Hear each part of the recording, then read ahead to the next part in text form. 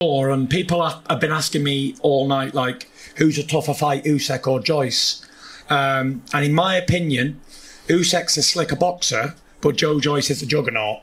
And I think that Joe gives me a tougher fight than Usyk, 100%.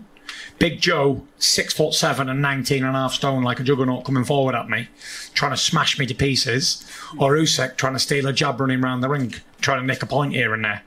So I think that Usyk's a very good fighter. I'm not going to take anything away from him. He's the undisputed cruiserweight champion, and he's the unified heavyweight champion. So he's had a fantastic career.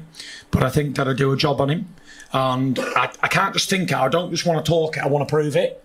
So let's get that one on. But like I say, I do think the biggest challenge out there for me is Joyce, the juggernaut.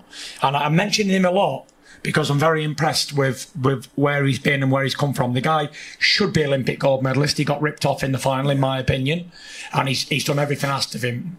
He's beat Brian Jennings, a world-class fighter, Daniel Dubois, world-class fighter, and my good friend Joe Parker, another world-class fighter. So he's mandatory ready. And like I say, if Usyk can't be made, then we'll do the juggernaut and we'll give him a clash of titans for sure.